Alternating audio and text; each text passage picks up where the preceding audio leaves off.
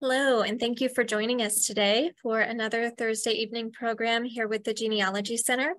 We are glad that you're with us this evening, and we're excited for tonight's program, which will dive into genealogical resources at the State Archives of North Carolina. Katherine Crickmore is our speaker, and she's a reference archivist at the State Archives of North Carolina, and she's worked within the Public Services Unit there for 3 years. She works closely with thousands of historic records housed at the State Archives, and she regularly gives webinars and in-person talks about how to use the collections for genealogical research. So I will hand it over to her, and we'll go ahead and get started. Hello, everyone. Happy to be here today. As Kate said, I am a reference archivist. I've been in the Public Services Unit at the State Archives since 2019. Today, I'll be going over visiting the State Archives and what is really available for genealogy research on site and online. So let me go ahead and get my screen up, and we can get started.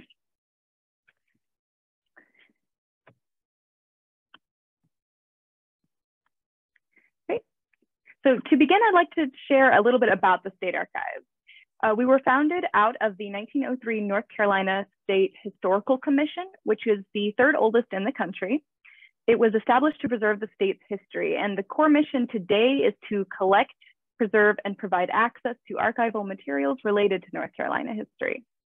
We house over 50,000 linear feet of materials documenting North Carolina history, including government records and non-government material. Our main site is in downtown Raleigh between the Governor's Mansion and the Legislative Building, but we do also have 2 satellite sites in Asheville and Manteo, at either end of the state as well. Our Raleigh location primarily serves as a research facility and is our central repository and access point for the State Archives. And it also houses the Government and Heritage Library. The picture on the screen is the State Archives building in downtown Raleigh. So when entering the building, you must first sign in with the security guard in the lobby, who will ask you if you are planning to visit the library or the archives. Both share a common goal of providing information to researchers, but they can sometimes get confused by first-time visitors. So which to visit depends on the type of research being conducted, how far along in your research you are, and the types of records that you'll need to be viewing. So I just want to highlight a few differences. The library has many published family histories and research files, and the files are searchable by surname as well in most cases. The archives has a small quantity that was donated to us, plus some family histories in our private collections, but the library is a better search for more secondary published family histories. The library has subscriptions to paid sites like Ancestry.com, newspapers.com, and Full3, those sort of things. The archives does not have any of those subscriptions, but the library does allow our staff access to the site, and we can access them upstairs in the search room as well. The library collects abstracts and family histories from beyond North Carolina, particularly the surrounding states. So they have a lot of Tennessee, Virginia, South Carolina resources, as well as North Carolina, but the archives only collects North Carolina abstracts and North Carolina secondary sources. The archives has several rules and regulations one has to follow in order to do research in our search room, and I'll go into more detail with that later. But the library has less stringent rules that researchers need to follow, and that's primarily because the archives keeps, preserves, and provides access to original documents in our custody. And the library may have some rare books, but generally they only have secondary sources. So many first-time researchers ask where they should start when visiting. Our usual recommendation is that you start in the library and then gather information, make sure you have everything in order, and that hopefully will lead you to the archives later in your visit. We definitely want visitors to use the archives, but we are aware that many researchers have limited time while they're visiting, and generally you'll have better luck starting in the library. So I'd like to briefly go over our security and check-in procedures for the search room. Visitors will gain access and be able to handle original and irreplaceable documents while you're visiting. So we do have some security measures in place, and we ask you to follow our procedures to protect and prolong the lives of our records. A photo ID is required upon check-in, and you must be registered in our database. You'll receive a registration card during your visit that you'll sign and keep with you, and then turn it back in at the end of your visit when you check out. You'll also receive a copy of our rules and regulations, which are posted on our website. Most of the rules are common sense. No food or drink is allowed inside, and no pens or markers, no bags or binders, and no original records. We have lockers outside of the search room where you can store your belongings. And you can bring in things like pencils, any notes that you may have. Electronics are fine, and photos are okay as long as the flash is off. Any items that are brought inside will be examined before leaving, just to keep that in mind as well. So once you are checked in, the reference staff can answer general questions and make recommendations about which items to request while you're there. To request a record, you must fill out and turn in a call slip, which you can see on your screen there, along with your registration card. Here are 3 different colored call slips for the main 3 types of records in our custody. The white ones are for county records, the blue ones are for state agency records, and the pink ones are for private manuscripts and other special collections. The call slips have a place to fill out a brief description of the record along with your name and specific call numbers. And reference staff like myself will assist in filling them out if you're unfamiliar with the process. And we can also direct you to finding aids and abstracts. You can turn in multiple call slips during your visit, but you'll only receive 1 box at a time. When you turn in a call slip, our reference staff will retrieve a record from our stacks. We have 4 floors of records in our main building, plus we have other archival materials stored in record centers nearby. Most of our records are stored in uniform-sized acid-free boxes called FiberDex boxes.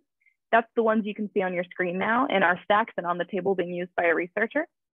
But some records may also be in volumes or large leather-bound books. We also have copies of most of our records on microfilm in our search room, as well as some that are only on microfilm.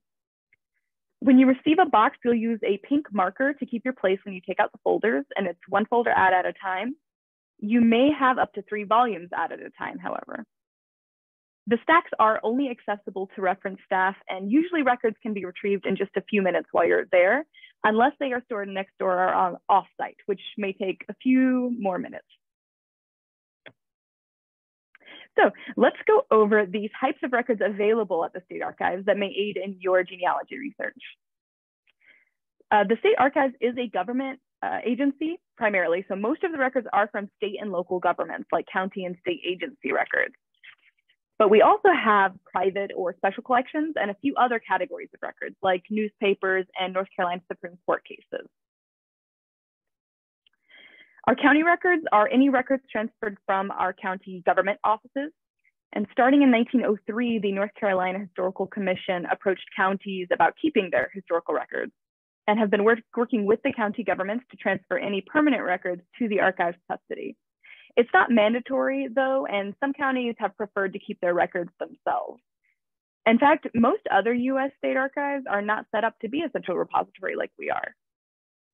Generally speaking, the archives has any surviving record from the county's inception to the mid-1900s. Records are stored by county and are arranged by the type of record, so you need to know the county or counties where your family lives before you can start to conduct the research in the archives. Record keeping systems have changed somewhat, but the basics have largely stayed the same since the 700s in North Carolina.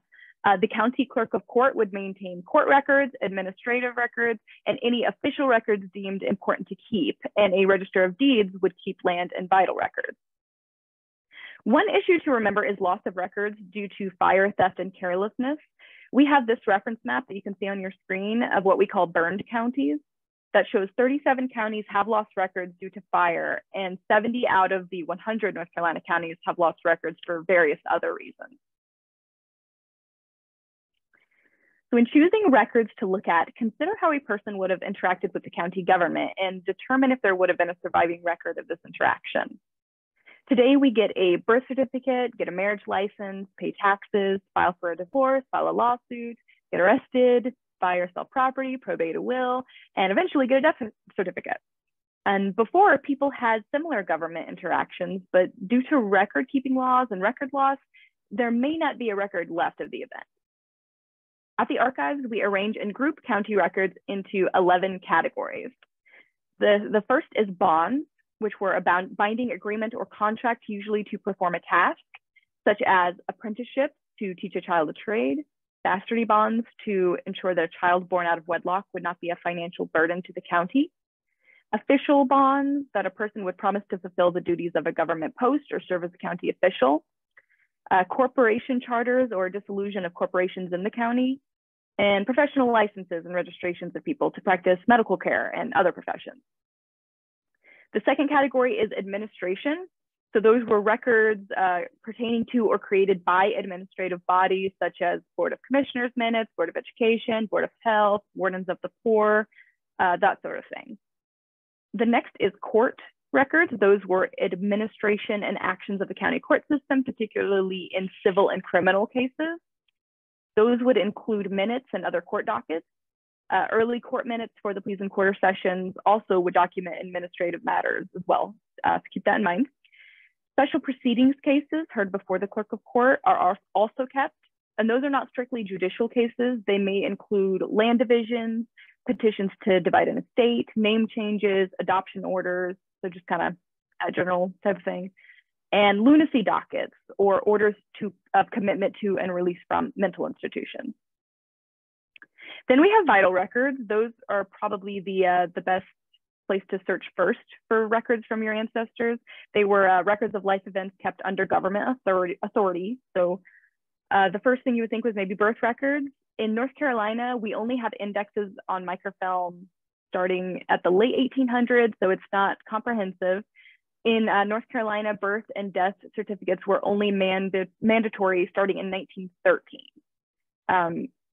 We have adoption records, but those are sealed and restricted for 100 years. Marriage licenses and registers, and we also have cohabitation bonds, marriage bonds, and divorce records. Even though divorces are technically a court record, they're still in this category. We have naturalization records, or any records documenting the citizenship of immigrants. They are primarily for the early 1900s though, and there are more federal records today. Those are also found in early court minutes as well. And then we do also have death certificates starting in 1913 to 1979 in our custody, and also disinterment records pertaining to relocation cemetery plots. And then the fifth category is land and property records. So deeds, mortgage deeds, bills of sales, liens, foreclosures, plats. Deed books typically would remain in the county due to title research by local attorneys, but we do have them all available in microfilm, and they can also be found online at the Register of Deeds websites or sites like Family Search. Before 1865, these land and property records may also include the conveyance of enslaved people. There is an excellent ongoing project called People Not Property that we're working on, and that's the goal is to create a centralized database of all of the enslaved people that appear in these early deed books. So continuing on through the categories, next we have tax records. Any person owning property or a free male of a certain age, which was usually 21 to 50, depending on the law at the time, they should show up on a tax record. Tax lists or taxpayers grouped by township or district, those were alphabetical. We also have poll taxes, tax rolls, which show the payment of property taxes. The next category is wills. We have original or handwritten or transcribed copies in will books. And also wills before 1900 in North Carolina are name searchable in our online catalog. Our estate files are records of someone who died intestate or without a will, and they include accounts, administrator records, dowers, settlements, guardianships, that sort of thing. Our election records are mainly abstracts of election returns, but some counties do have permanent rolls of registered voters, which can be very helpful. And then we have our miscellaneous category, which a lot of counties had different record keeping practices. So sometimes they had records that didn't easily fit into the first 9 categories that I went through. So a lot of them went into this miscellaneous category. The big kind of categories in this section are slaves and free persons of color records. Those could be bills of sale, manumission papers, other court records relating to enslaved people or free persons of color. We have road records or documents pertaining to the maintenance and construction of roads, which can actually be really helpful in genealogy research and sometimes get overlooked, but they're a good source of seeing the names of able-bodied men in the area and their neighbors. We also have school records. They include usually school censuses and teacher and principal reports, and then coroner's inquest or examination records concerning violent, mysterious, or unexplained deaths. So those are just a few options in the miscellaneous category, but there could be several other ones depending on the county. And then lastly, in our county records group, we have CRX records. Those were any records that were temporarily out of the custody of a government entity or the archives, and they could make up any of the categories I just went over. They are a separated category strictly for legal reasons because they may have been tampered with or altered while out of our official custody. And so we put them in a separate category. So I'd like to go over briefly a county record example. On the screen, you can see an Orange County coroner's inquest taken from our miscellaneous records. The best place to find death dates prior to 1913 would definitely be probate or cemetery records.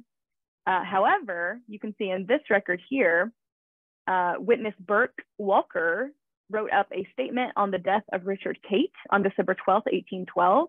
He stated that he was at the house of Alan Sykes. He went to bed and Kate was in good health at the time. But then the next morning when they went to wake him up, to his great surprise, he found that he was dead. So this is a rare document of a person's death 100 years before death certificates were mandated in North Carolina.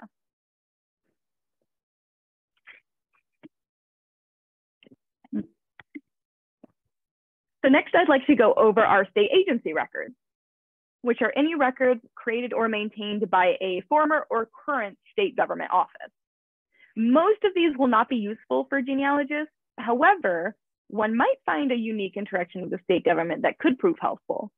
So I'll go over just a few of these. First is our executive record group. These were governor's papers, office records and letter books, council journals, that sort of thing. If people had a grievance, concern, or a special request, they would write a letter to the governor, and we have custody of all of those records from colonial governors up to Pat McCrory.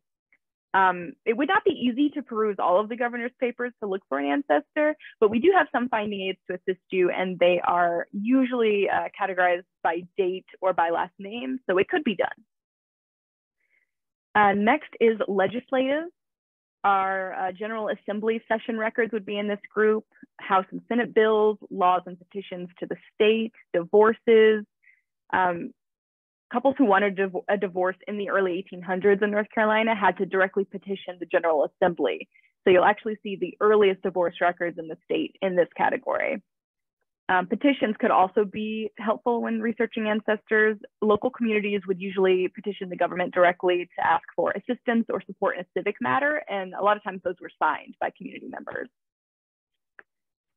Next is our judicial group. Those are our Supreme Court case files and dockets. We have case files from 1800 to 2008 in our custody, and we also have a card index by name to cases prior to 1909 in our search room. Those are also available on Family Search currently. And these cases can be very helpful when researching burned counties. So that's something to keep in mind. And then lastly, government agencies. These could be the Secretary of State office. This was the official record keeping office of the state. And this category is probably the most helpful. They have all of the earliest wills that were filed in the state, as well as the original land grants. Then we have Treasurer and Comptroller papers. Those were account books and pay vouchers for Revolutionary War support. So if you're researching a Revolutionary War ancestor, that would be the place to go. The Department of Public Instruction. If you graduated from a public high school in North Carolina prior to 2000, your name is in an archival record in our custody. And we also have any precursor to today's state agency, like the Auditor of Dues. Right, here is a state agency record example. It's an application for license that was sent to the Board of Dental Examiners. We had a patron who contacted us who knew that her ancestor was a dentist, so she asked if we could check this Board of Dental Examiners record group. and we were able to find an application for this ancestor. This application not only provides a date and place of birth for him, but also a photograph. All right, and then lastly, I would like to go over our special collections, which were created by a private individual, a family, a business, or other non-government entity. Like county government records, the North Carolina Historical Commission started collecting private records that documented North Carolina history, and they range from colonial to the present day. We have over 2,000 private collections. Those contain correspondence, diaries, account books, and they document all eras of North Carolina history. Our military collections document North Carolina military history from its time as a British colony to the present, and they include things like remembrances of war, letters during the conflict, rosters, etc. We also have organization records that include private, civic, and professional organizations from all around North Carolina. We have church minutes, registries, and published histories from churches. We have over 6,000 maps that are grouped by state, county, town, region, and like subject like military. And we also have gotten copies of North Carolina maps from other institutions and have them in our custody, or in our collection rather. We have some photographs and non-textual materials. Those are mostly in negative or photograph form, but we do also have some audio and video recordings. There are VHSs in our stacks currently. We also have copies of records that are in the custody of the British Archives and other foreign bodies. And mostly they cover colonial history and the Loyalists. We have a small collection of Bible records. They have very early documentation of vital records, and those are all available currently on our North Carolina Digital Collection site, which I'll go over later. Currently, we are doing oral histories. That was started in 2019, and the initial project was called She Changed the World, where we were looking for stories of North Carolina women who helped make the world a better place. And then our regional offices, the Western Regional Archives and the Outer Banks History Center, they primarily collect histories or records relating to the coast or the mountain region. So here is a private collection example. This is the Josiah Collins papers. Collins and his family came from England and settled in Edenton, Chowan County in North Carolina in the 1770s, and they operated the Somerset Plantation near Lake Felt. Part of the records in this private collection includes records of the birth and deaths of enslaved people on the plantation, along with documentation of their parents. So this example on the screen provides the exact date of birth of 18 children at Lake Felt who were born into slavery during the year 1828. And they also have the name of a couple, which we can infer to be their parents beside them.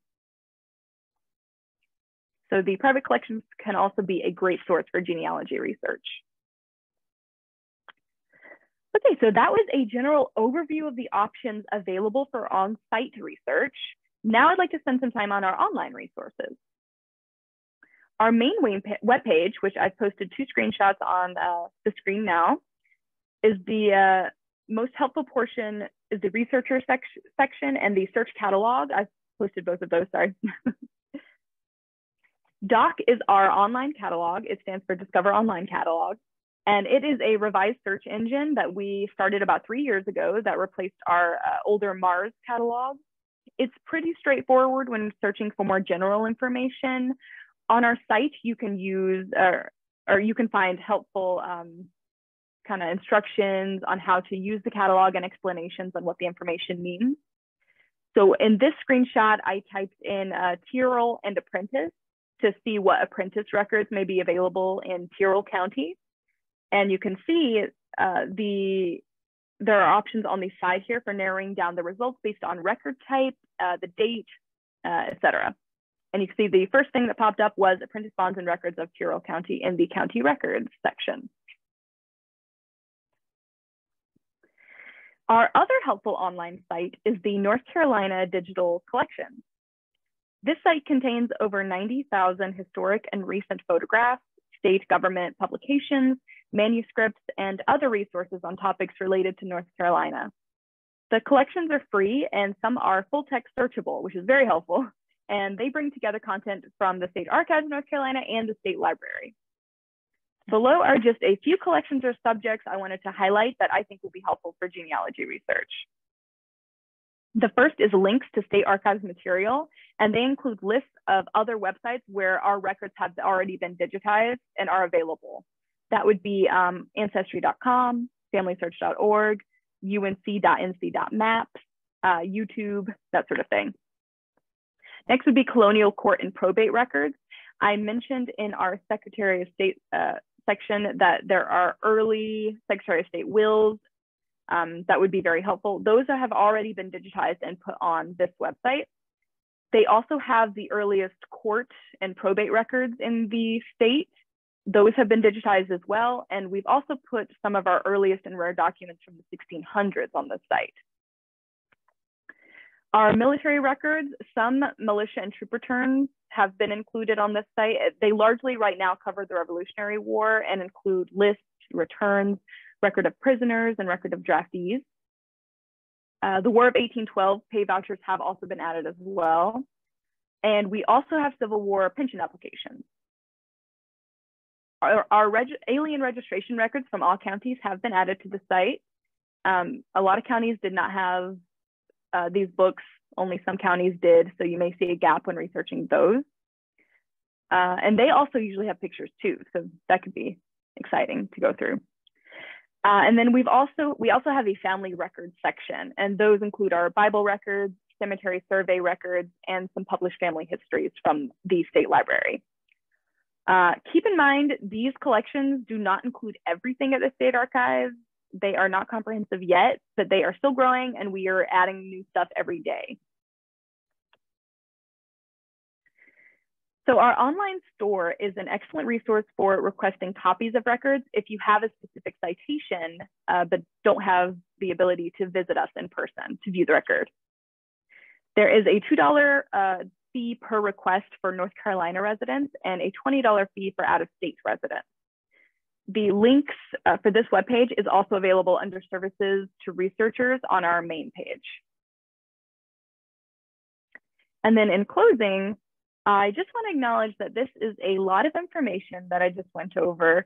We do not expect visitors to remember everything about how the records are arranged or which counties experienced fire loss. We can provide a handout that provides some of this information that's been posted on the site that Kate went over. But the reference staff in the search room will be more than happy to assist you during your visit or over the phone or email, however you'd like to contact us.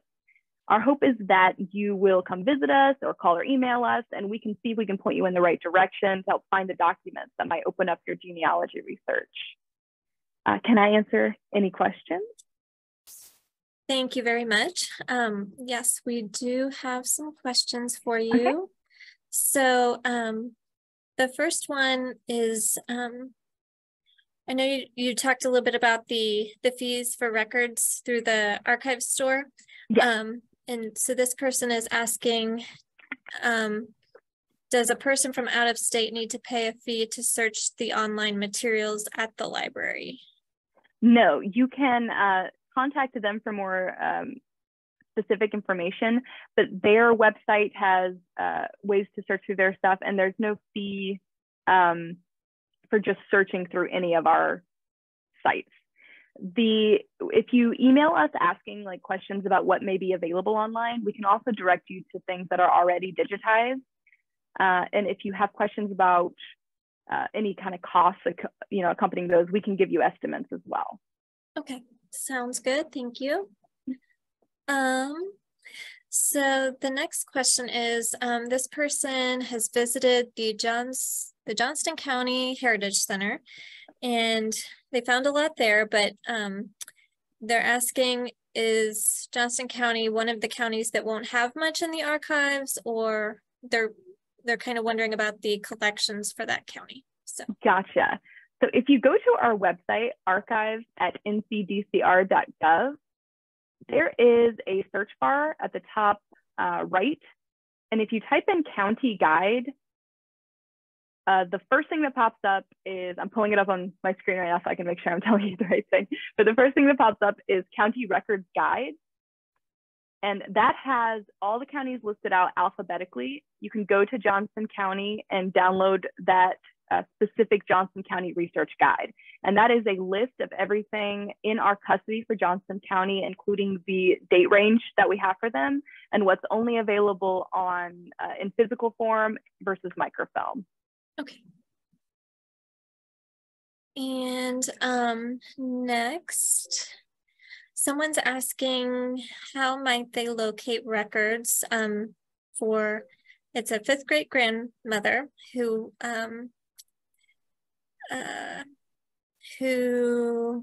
she says was married to a slaveholder, and she had a daughter who was a slave.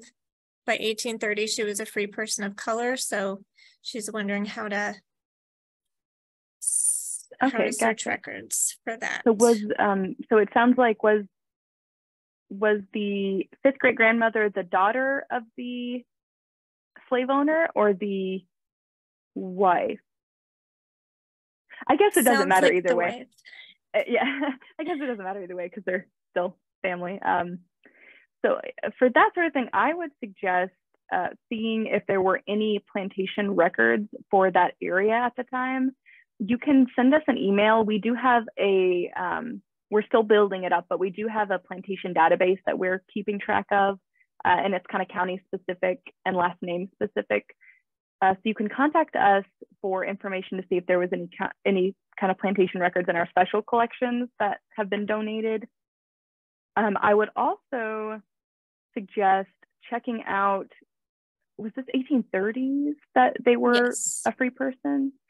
I would also suggest checking out the county itself in the miscellaneous category, slaves and free persons of color. There may be, I'm not sure about the phrasing, if they used to be enslaved and then they were a free person of color by the 1830s, the manumission papers or the court records where the person petitioned for them to be free could be in those areas, and they could provide more information. You could also send us an email and we can see specifically what we might have kind of regarding the specific situation. That's kind of broad strokes, but. That sounds good, thank you. And then for the People Not Property project, if the person has research from wills, etc., on people who were slaves, is the project interested in receiving that research, and is there a submission procedure or form? So the People Not Property project is currently going through all of these deed books for counties, for every county, and kind of just cataloging any instance of an enslaved person that shows up in those records. I think they've done a few counties as of now, like Wake County, Orange County. I'm personally not involved in the project. Some of my colleagues are, so I don't know all the details about submitting information, but you can certainly send me an email and I can check on that for you and then let you know, kind of point you in the right direction if once I find out more information about it. Sounds good. And then in the presentation, you mentioned the record from the dental board. Yes. And someone was asking about licenses for midwives, if that might be something included in the collections. I know that there are, hold on just a moment. Okay, I don't actually think we have a category of midwifery, because I think one of my colleagues was working on a project recently about that, and we were kind of talking about it. I was like, I think I have some information, but no, they're still working on it. So we don't have a category per se. I think if you were to go to our doc website and kind of type in midwife, a bunch of options may pop up under the state archives. Like there are some photographs that pop up. There are some private collections that mention midwives, but unfortunately, no, we don't have any board of midwifery or anything like that. Okay, sounds good. And then combining a couple of questions, someone was asking where can they find information about the colonial and the Revolutionary War records? And then do you have records of everyone who fought in the militia during the Revolutionary War? And what about burned counties? Okay, yeah. So for the Revolutionary War, on our website, we do have a finding aid for what is available for that. If you type in Revolutionary War, then they'll pop up. Mainly the best resources we have for that are our Army account books. It does not list every soldier that fought, but it is fairly comprehensive from what we've been able to gather. And we've been able to create a really nice list on some different online resources like Carolina.org.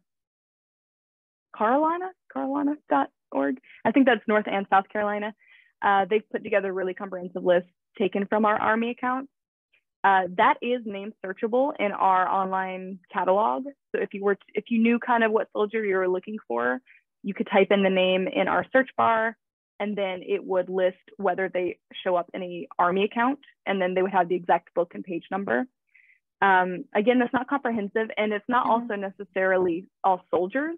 Sometimes those account books listed people who provided money for the war effort, or goods and services that way. So like sometimes we'll see a voucher for a bushel of carrots, that sort of thing. But that is our most comprehensive list. We do have also miscellaneous folders that appear both in our county and our military records that include like militia and muster rolls for both the Continental Line and militia. Sometimes they're more random than comprehensive, unfortunately, though, and they're not as easily searchable as the Army accounts. But if you knew the kind of date range you were looking for, the county where they probably would have been in, whether they would have been militia or Continental Line, we can definitely kind of go through the finding aid and see what folders might be helpful, and we can kind of point you in those directions. If you wanted to put in a request, we could search those for you and see if that person pops up anywhere. Okay. Oh, sorry, I forgot the question also had like burned counties and colonial, where to find colonial things.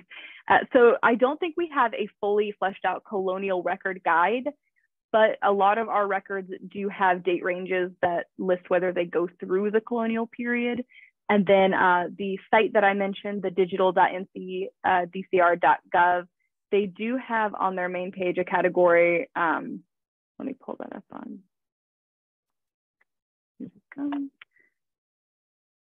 It is listed as colonial court records, district superior court records. So we do have a lot of them listed that go through the colonial period that are digitized on that site, because we tried to get the earliest ones put up there first. As for burned counties, if you go, I mentioned the county record guide for the previous question. If you're interested in a specific county, at the top of those guides, they list whether there has been any fire loss or loss of records, and then they list exactly what that would be. So for example, let me pull up the Johnston County again, just to show an idea. This says at the beginning of it that it was established in 1746 from Craven County. So that'll give you another place to look if the records don't go back as far as you need. And it also says at the top that there are no records of any fires, but many records are missing. So it'll kind of give you kind of a breakdown of what we know is missing and how. And you can, I don't believe that Revolutionary War records, that many were lost due to fire. Not to my knowledge, but it could be the case. I would have to double check that one. Okay, good deal. Thank you. And you spoke about the family Bibles that are available digitally. And so someone was wondering, do you accept those as donations, or do you prefer to receive a digital copy? Yeah, so how we accept those, we are currently accepting them.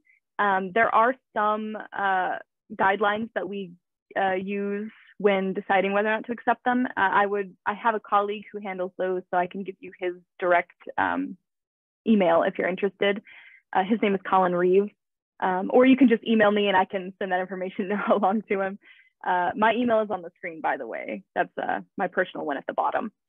But for those Bible records, we usually collect them as scanned copies from the book. So we don't accept the full Bible. We are mainly just interested in any of the family trees that are on the top or any notes about, the family or the county.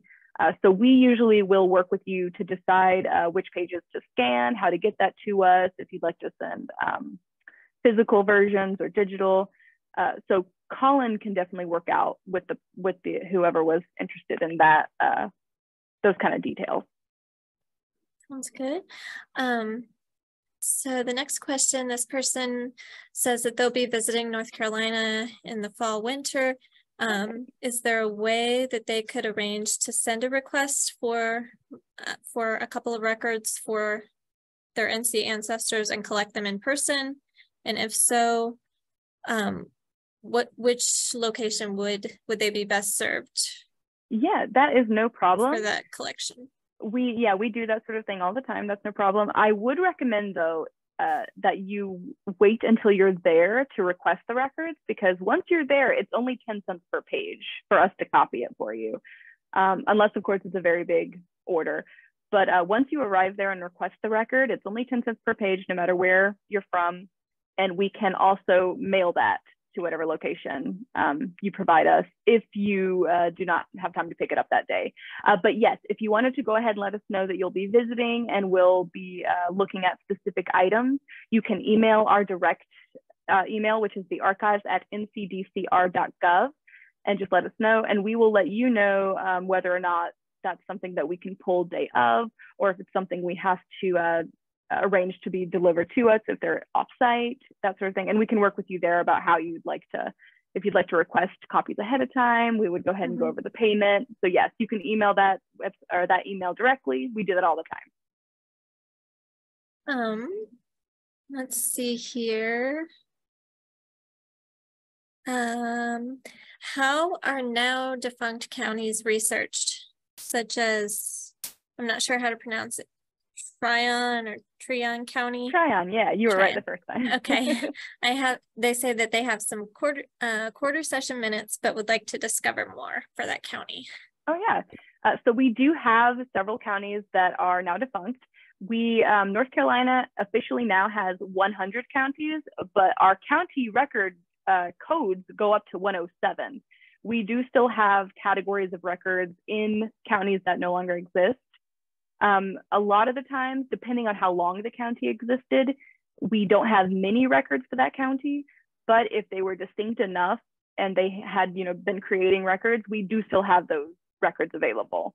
I think there's only one county that was so old and it was kind of abolished so long ago that we don't have any records for it, but we left the code there just in case something ever appears. And I think that's Bath County. We don't have really anything for Bath, and also Albemarle. We only have a few things for Albemarle.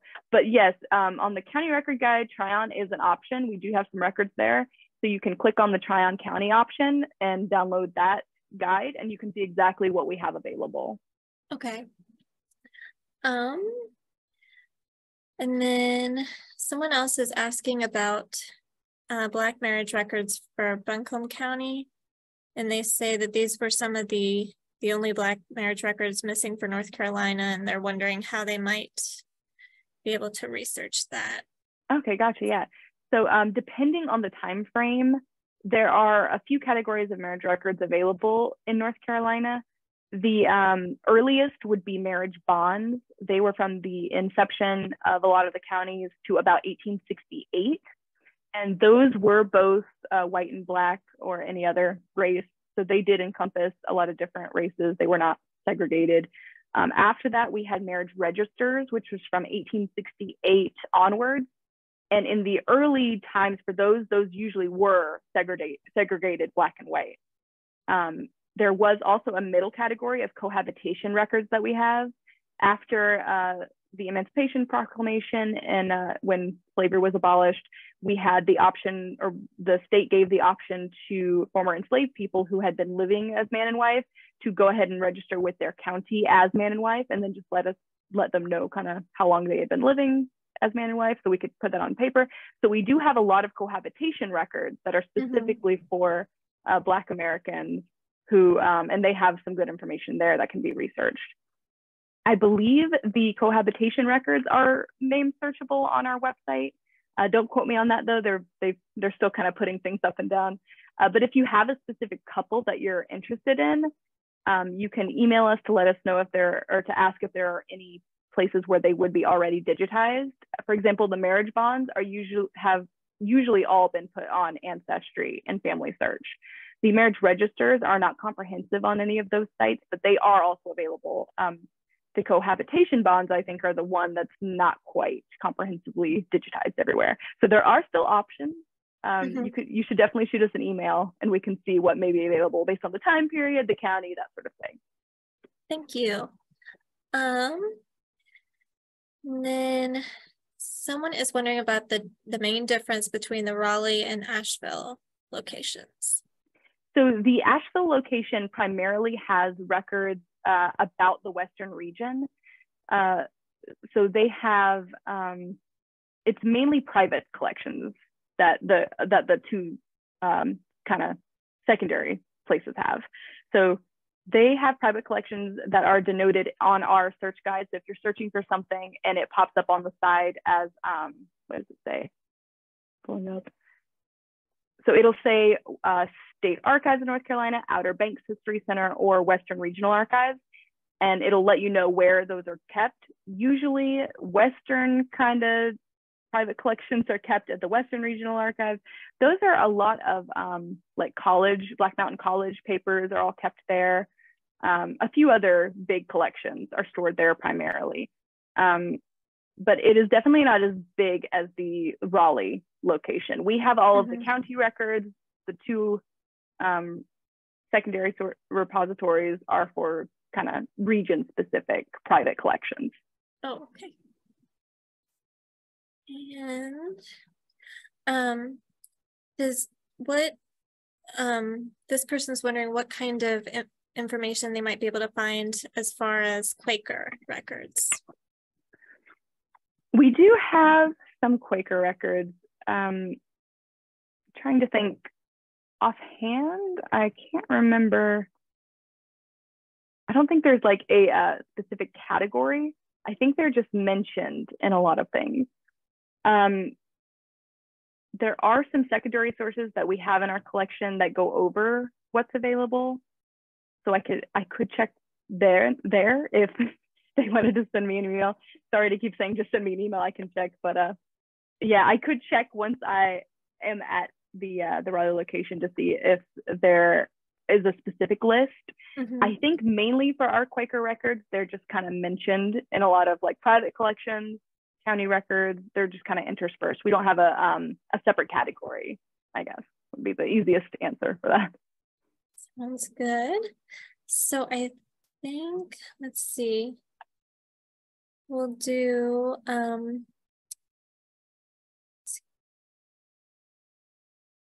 do you have Eastern Cherokee records and family names? And they're wondering what is available as far as that goes.